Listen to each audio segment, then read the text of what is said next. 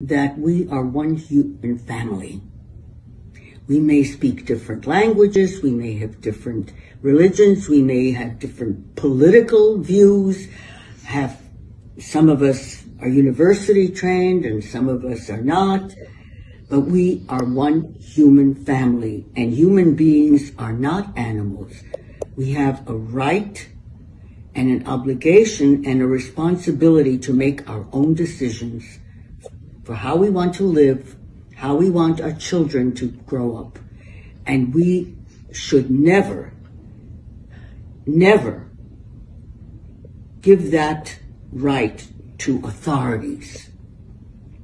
No government official will ever bear the consequences of harming your family. And when they harm your children, it'll be you who will be stuck with it.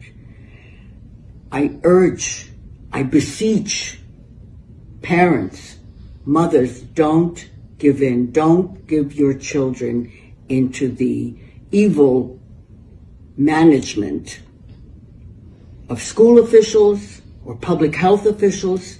No one loves your children the way you do.